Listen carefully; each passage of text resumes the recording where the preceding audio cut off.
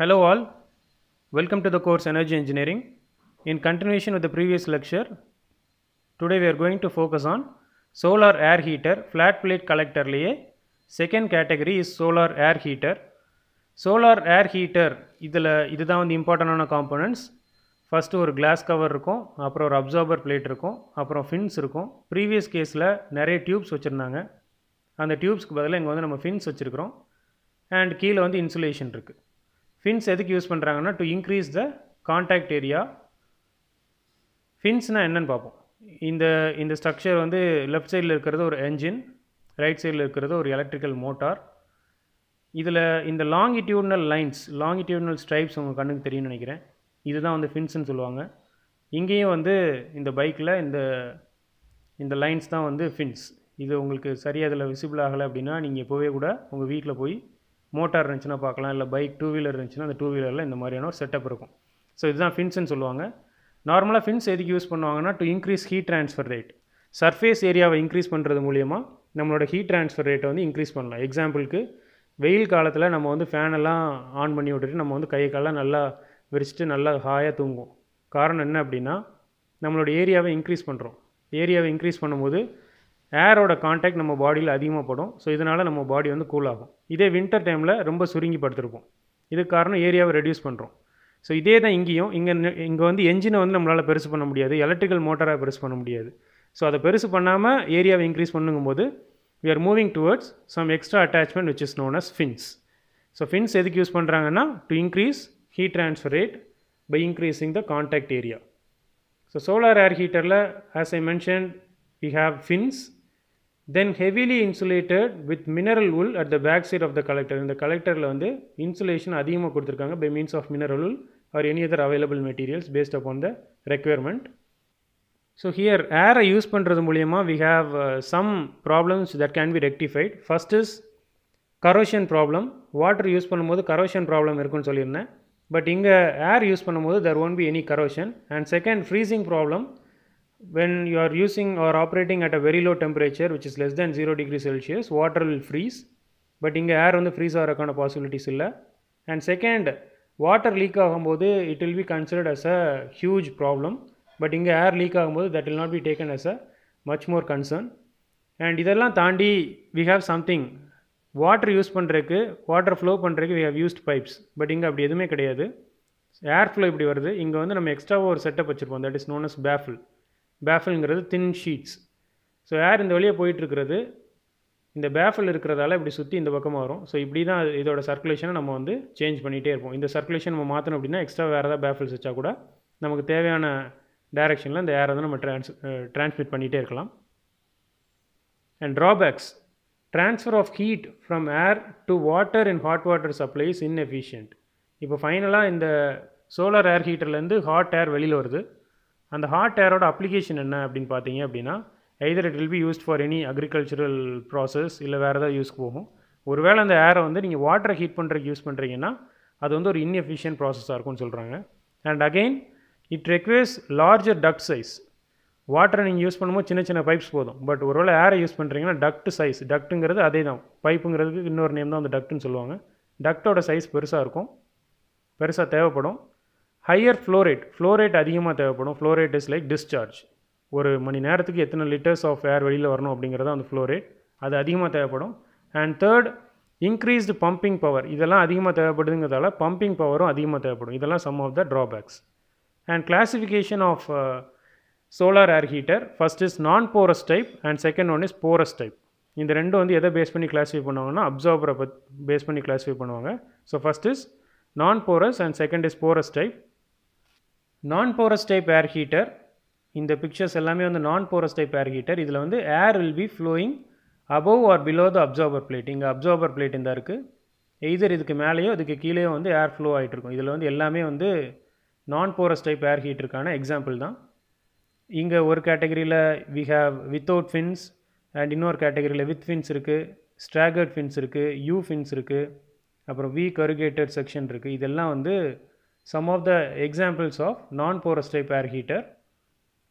In most common designs, air flow behind the absorber plate. இங்கே வந்து absorber plate கீழே தான் வந்து air flow ஆகும்னு சொல்கிறாங்க. மேலே ஏன் flow ஆகுது அப்படின்னா Air flowing above the plate increases the convection losses, hence not recommended. Convection loss na enna na ஏற்கனவே சொன்னேன். So convection loss வந்து மேலே போச்சு அப்படின்னா இருக்கும் அப்படிங்கிறதால in most of the cases air will be allowed to flow behind the absorber plate. Working is same as liquid type. Liquid type எப்படி solar energy எப்படி collect பண்ணி எப்படி heat பண்ணுதோ அதே principle தான், except that it is not having any pipes. And low heat transfer rate, hence low efficiency at same solar intensity and temperature condition compared to liquid type. இங்கே வந்து heat transfer rate is based on heat transfer coefficient. When compared to water, heat transfer coefficient of air is very low. So அதனால் heat transfer rate கம்மியாக தான் இருக்கும். heat transfer rate கம்மியாக இருக்குது அப்படிங்கிறதால efficiencyயும் கம்மியாக இருக்கும். Performance can be improved by roughening the rear of plate to promote turbulence. Turbulence அப்படிங்கிறது ஒரு fluid ரொம்ப அன்கண்ட்ரோல்டாக ஃப்ளோ ஆகுறது, ஒரு நேரோ ஸ்ட்ரீமாக ஃப்ளோ ஆகாமல் ரொம்ப ஜிக்ஸாக்காக ஃப்ளோ ஆகிட்டு இருக்கிறது தான் டர்புலன்ஸ்னு சொல்லுவாங்க. இந்த டர்புலன்ஸ் நிறைய மெத்தட்ஸ்னால நம்ம இன்க்ரீஸ் பண்ணலாம். எய்தர் சர்ஃபேஸை மாற்றுறது மூலிமா இன்க்ரீஸ் பண்ணலாம், இல்லை அப்படின்னா ஃப்ளூயிட் வெலாசிட்டி இன்க்ரீஸ் பண்ணுறது மூலிமா டர்புலன்ஸை ஜென்ரேட் பண்ணலாம். ஸோ டர்புலன்ஸுங்கிறது ஒரு நேரோ ஸ்மூத் ஃப்ளோவாக இல்லாமல் கொஞ்சம் ஜிக்ஸாக்காக இருக்கிறது தான் வந்து டர்புலன்ஸ்னு சொல்லுவாங்க. And second, you can add fins to increase heat transfer rate. So heat transfer rate கான equation இதுதான், Q is equal to HA into del T, where H is heat transfer coefficient which can be increased by having turbulence, and second is surface area or contact area. நான் ஒரு என்ஜினுக்கு மோட்டாருக்குலாம் சொன்னேன், அதே case தான். இங்கே வந்து நம்மளோட கலெக்டரோட சைஸை பெருசு பண்ண முடியாது, பட் அதை தாண்டி ஃபின்ஸ் நம்ம எக்ஸ்ட்ரா அட்டாச் பண்ணும்போது அந்த சர்ஃபேஸ் ஏரியா ஒரு கான்டாக்ட் ஏரியா இன்க்ரீஸ் ஆயிரும். So Q is directly proportional to HA into del T. இந்த மூணில் எதையாவது ஒன்று இன்க்ரீஸ் பண்ணிங்கன்னா ஹீட் ட்ரான்ஸ்ஃபர் ரேட் இன்க்ரீஸ் ஆகும். So heat transfer rate increase ஆச்சு அப்படின்னா ஆப்வியஸ்லி எஃபிஷியன்சி இன்க்ரீஸ் ஆகும். del T is temperature difference between the surface and fluid. So absorber பிளேட்டுக்கும் ஏருக்குமான surface temperature difference தான் வந்து del Tன்னு சொல்லுவாங்க. And next is collectors with porous absorbers. இதில் first and foremost thing is you have to avoid the drawback of நான் porous type. அதில் என்னென்ன drawback இருந்துச்சு அப்படின்னா, necessity of collecting all incoming solar radiation from thin layer of the surface. ஒரு சின்ன layer of surface தான் இருக்கும், அதுலேயே நம்ம எல்லா ரேடியேஷனும் அப்சர்வ் பண்ணணுங்கிற ஒரு கட்டாயம் இருந்துச்சு. That is what the first drawback. So அப்படி கலெக்ட் பண்ணணும் அப்படின்னா it requires good coating. And again radiative losses are very high. Turbulence create pressure drops. Turbulence இருந்துச்சு அப்படின்னா ப்ரெஷர் ட்ராப் இன்க்ரீஸ் ஆயிரும். Pressure drop is the difference between inlet and outlet pressure. Pressure drop ப்ரெஷரை பொறுத்து தான் வந்து நமக்கு ஒரு fluid flow ஆகிறதே நம்ம வந்து கண்ட்ரோல் பண்ண முடியும். Higher the pressure higher will be the flow rate. At the outlet pressure கம்மியாகிடுச்சு அப்படின்னா நமக்கு வந்து வெளியில் ஃப்ளூயிடே வராது. ஒரு கம்ப்ரஸர் ஆன் பண்ணுறீங்க, வாட்டர் வந்து எவ்வளோ ஃபாஸ்ட்டாக வரும், எவ்வளோ ப்ரெஷரைஸ்டாக வரும் அப்படின்னு உங்களுக்கு தெரியும். அதே இது வாட்டரை நம்ம பைப்பில் தண்ணியே இல்லாத டேங்க்கில் தண்ணியே இல்லாமல் பைப்பை திறந்தீங்கன்னா தண்ணி ரொம்ப ஸ்லோவாக தான் வரும். That is what the pressure drop is. So இந்த டர்புலன்ஸ் வந்து ப்ரெஷர் ட்ராப்பை இன்க்ரீஸ் பண்ணிடும். ப்ரெஷர் ட்ராப் இன்க்ரீஸ் பண்ணிச்சு அப்படின்னா நீங்கள் பெரிய பெரிய ஃபேன்ஸ் பெரிய பெரிய ப்ளோயர்ஸ் போடுற மாதிரி கேட்டகரிஸ் வரும். And too many surfaces and too much restriction in airflow will require large fans. Large fans வைக்கும்போது பெரிய large amount of energy நமக்கு தேவைப்படும். இதெல்லாம் வந்து some of the drawbacks of non-porous type absorbers. So இதெல்லாம் எலிமினேட் பண்ணுறதுக்கு ரெண்டு மெத்தட் இருக்குது. ஃபஸ்ட்டு மெத்தட் porous டைப்பில் வந்து slit or expanded metal or transpired honeycomb method, honeycomb structure, இந்த மெத்தட் வச்சு நம்ம யூஸ் பண்ணலாம். இதில் வந்து you can see the absorber plate. இதுதான் வந்து absorber plate. இங்கே you can see some absorber plates. இந்த absorber plateலேயே வந்து சின்ன சின்ன ஸ்ட்ரக்சர்ஸ் வச்சுருப்பாங்க. It maybe like honeycomb structure R wire mesh வச்சுருப்பாங்க, இல்லை ஸ்லிட் வச்சுருப்பாங்க. இப்படி வைக்கும்போது இதுக்குள்ளே தான் fluid flow ஆகும். அந்த ஏர் வந்து இதுக்குள்ளே தான் ஃப்ளோ ஆகிட்டு இருக்கும். ஸோ அப்போ ஹீட்டை சோலார் ரேடியேஷன்லேருந்து வரக்கூடிய ஹீட்டை வந்து இதுக்குள்ளே படும்போது ஏர் வந்து கண்டினியூஸாக ஹீட் ஆகிட்டே இருக்கும். So this is first method.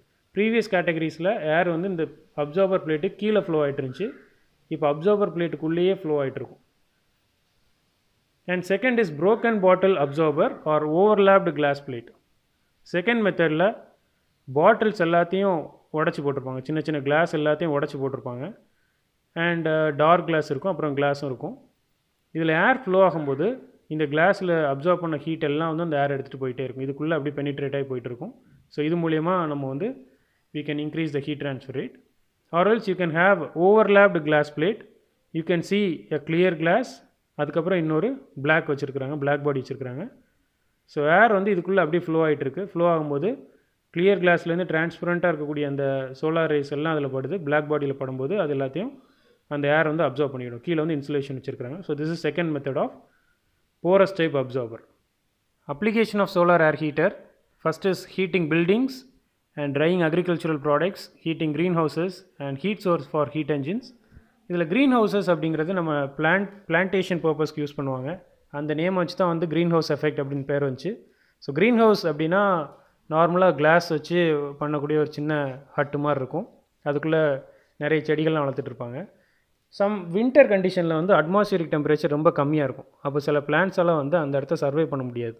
So அந்த மாதிரி கேட்டகரிஸில் இந்த க்ரீன் ஹவுஸ்க்குள்ளே வச்சு வளர்க்கும்போது டெம்பரேச்சர் வந்து நமக்கு என்ன டெம்பரேச்சர் தேவையோ அது வந்து மெயின்டைன் ஆகிட்டு இருக்கும். Even warmer temperature when compared to atmospheric temperature can be achieved by using greenhouses.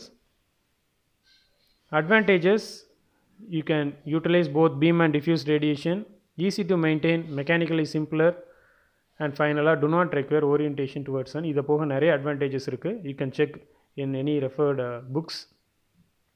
This is what today's content is. Thank you for watching, and tomorrow we'll discuss about concentrating or focusing type of solar collectors. Thank you for watching, and don't forget to fill the form available in the description. Thank you.